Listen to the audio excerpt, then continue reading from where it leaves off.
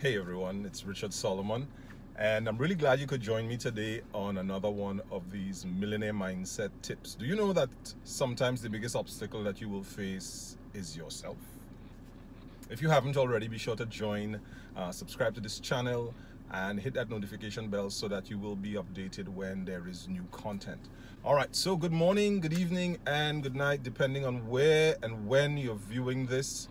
I've been talking about obstacles that can stand in the way of consultants, entrepreneurs, people who are self-employed, freelancers, those kinds of things, those kinds of people.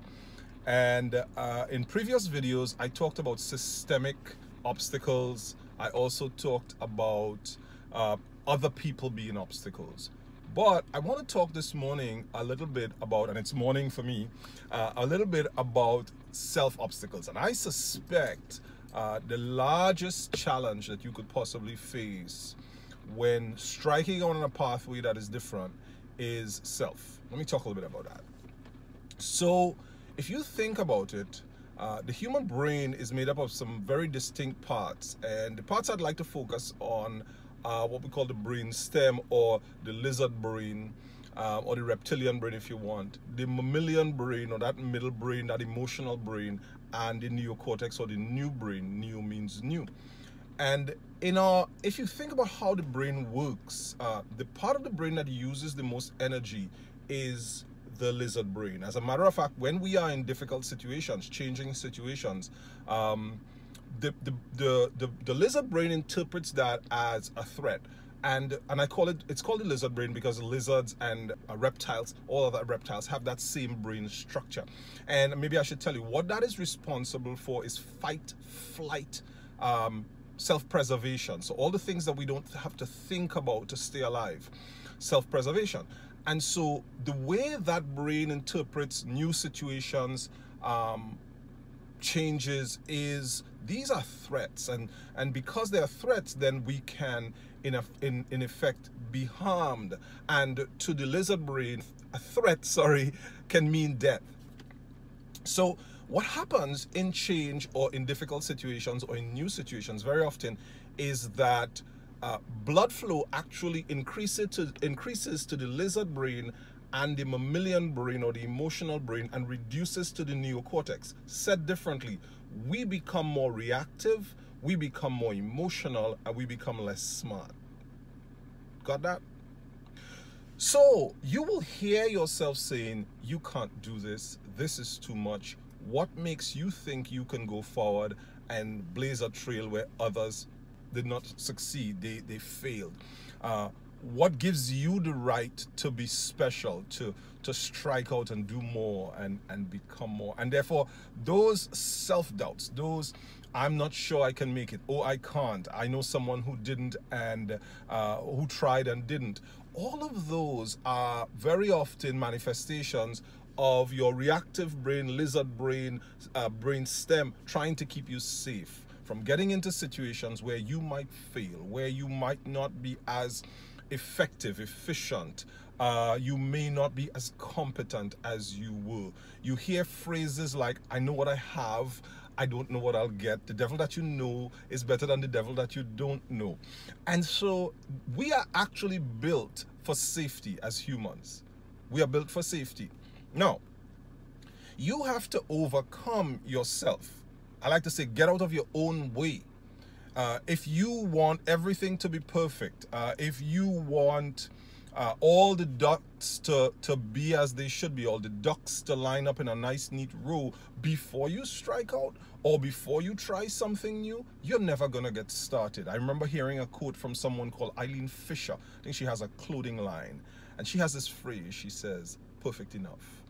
You know, you can get out there, you can get started even if things are not perfect. So be very careful of that brain that really is designed to keep you alive, and really evolved at a time when humans faced different threats to the ones that we face now.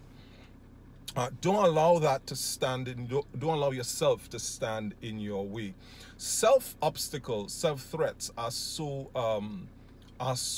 evident. We see it in our society where people say, I can't. And if you believe you can't, trust me, you can't. You are totally correct. You know, I made a statement in a post recently. if your learnings are fixed, then more than likely your earnings will need to be fixed. Meaning, if your learnings are fixed and are at a particular point, they don't move, then eventually your earnings are also going to need to be fixed or repaired, because what's going to happen is the market, your customers, your clients, the world is going to outstrip you, it's going to go past you. Another thing that happens as it relates to self-obstacles is that we have this thing called self-doubt, and it very often manifests itself in a way that is often referred to as imposter syndrome, where we believe somewhere deep inside ourselves that someone is going to find out that we're not really what we say we are or who we say we are. Imposter syndrome. I've heard the story of Maya Angelou having this challenge where, you know, she would think that one day somebody's going to come and find out she's not as great as the rest of the world thinks that she is. We all face it. This doubt, this, am I really as good as other people say that I am? I have faced that, this challenge of wondering, what are they so impressed by? But I'll tell you what, someone said, and I can't quote, but I didn't make this up. I can't tell you who said this quote. Genius never recognizes itself. Genius never recognizes itself. Most people don't know how great they are. And all of us, I should say, none of us know how far we can go. So the imposter syndrome, I am not as good as some people say, or am I really good enough to make this happen? Yes, you are. Yes, you are. I was having a conversation with some of my staff yesterday, and we were talking about how people think and how people learn and so on. And they always make this comment that I think differently. And I said, I don't know that. And, you know, they say you have a different brain. And I said, no, I don't believe that. I don't have a different brain. Maybe I stick with things a little bit longer than most people. Maybe I overthink things. Maybe I wrangle with issues and challenges a little bit longer than most people. But no, we all have the same brain. Our brains work the same. Now, are some people's brains more adept at some things, art, music, logic, science, whatever it is, than others? Absolutely. But biologically, the structure is the same. And so, while you may say, well, I don't know if I'm good enough to do this or that, here's what I'll say to you. Start where you are. Start with what you have. That's perfect enough. And then take a step, one step at a time, to get you to a higher place. Get you to a higher place. You don't have to start out being a consultant who has written a book, who has traveled to 40 countries, who has worked with Fortune 100 companies. Nobody starts out there. No one starts at that place. And another thing, and I'll talk about this in another video, don't compare yourself to others. We all are on our own journey. Don't allow yourself to get in your own way. Get out of your own way. If you make an excuse, it's good enough. It's going to stop you. Get out of your own way, step forward, and create the life that you want. This is Richard Solomon. Glad you could join me, and I will see you soon.